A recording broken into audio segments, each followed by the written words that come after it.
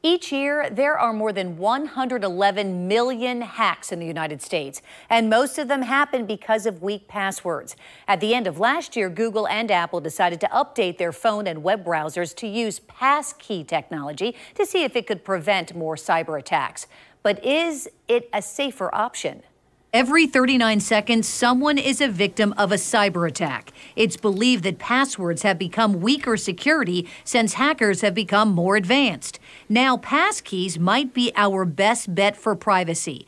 But do you know the difference between passwords and passkeys?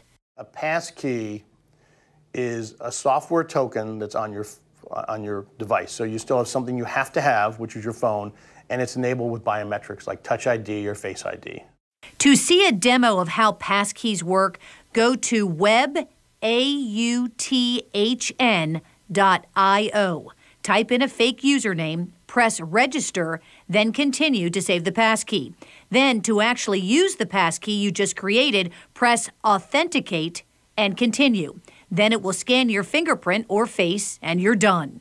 UCF cybersecurity officer David Zambi says that passkeys are better for protection, but it's not available everywhere just yet. So for the time being, what I would recommend is a good username and password. And when I say a good password, it should be a long password and it should be generated by a password generator.